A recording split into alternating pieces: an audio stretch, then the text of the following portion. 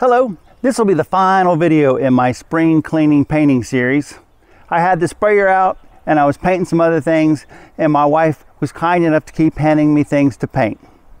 So let's get into it.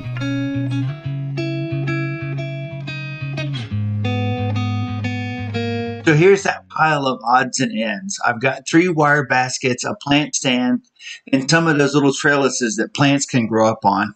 And I'll pressure wash all these and I'll paint them black too. I'm not going into a whole lot of detail in this video because I just created 2 that covered the same topic. And if you're curious, here they are, and there'll be a link at the end of this video. But really the only thing we're doing is trying to knock off any loose rust, mold, and mildew before we paint these pieces. You're only going to get so many seasons out of the wire baskets and this planter because the metal will just rust all the way through. I have found using a drill with the wire wheel on it is so much easier to try to remove all the rust than it would be if you were to try to sand it. So that'll be the first thing I do with all of these pieces. And then we're going to put a good coat of that Rust-Oleum oil-based gloss black paint.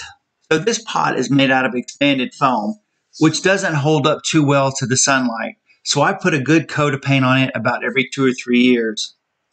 And you would be surprised. The wire wheel works really well at knocking off paint on these plastic pieces.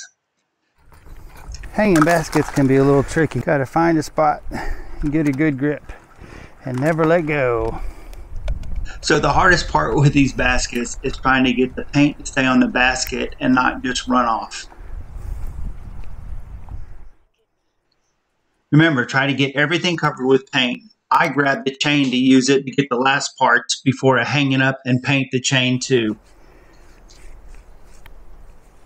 You're also going to get paint on you. There's just no way around it. It really is very important to get all the loose or bubbling rust off before you paint it, because the paint's not sticking to the metal, it's sticking to the rust, and it's just going to keep rusting. So on these pieces, I'm going to make sure I get 2 good coats, especially on the parts that get shoved into the dirt. The whole goal is to keep it from rusting. These look really nice, and once some plants have grown around them, you'll never knew they were rusted at all. The pot and the planter box turned out really nice too. My wife has been using the metal portion of these hanging baskets for years now. They make coconut husk inserts, and she enjoys planting her own flowers in them.